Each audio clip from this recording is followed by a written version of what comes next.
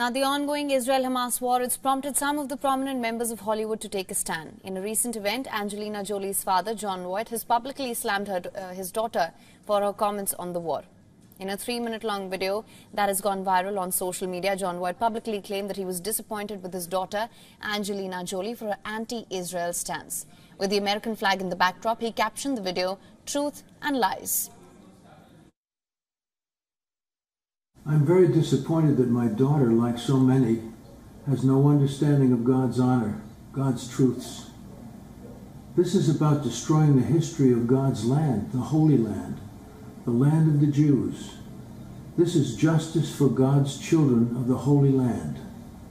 Israel, the Israeli army, must protect thy soil, thy people. This is war.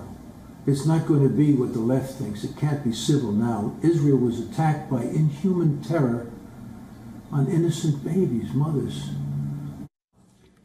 Last week, Jolie became one of the prominent figures to voice her concerns about the ongoing war, where she said, and I'm quoting here, "What happened in Israel is an act of terror, but that cannot justify the innocent lives lost in bombing a civilian population in Gaza that has nowhere to go. No access to food or water, no possibility of evacuation, not even the basic human right to cross a border to seek refuge." She further stated that Gaza has been an open-air prison for nearly 2 decades and is fast becoming a mass grave. By refusing to demand a humanitarian ceasefire and blocking the UN Security Council from imposing one on both parties, world leaders are complicit in the crimes.